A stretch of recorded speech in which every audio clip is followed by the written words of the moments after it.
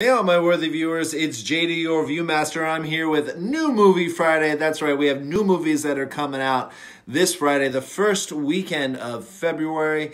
Let's see what we have coming in for you. Let's talk some movies. First, I just wanted to mention last week on Netflix, Miss Americana came out. This is the Taylor Swift documentary. Go ahead and check that one out.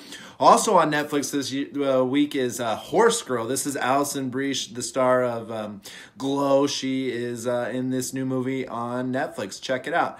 In limited release this week in theaters, we have a movie called The Lodge. This one's another scary movie, I believe. Alicia Silverstone is in it. I know that, and I guess she snowed in with some stepchildren. Sounds fun. A lot of horror movies already this year, huh?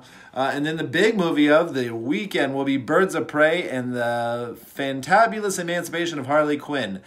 Looks like it's going to be worth the view. Go check it out. What do you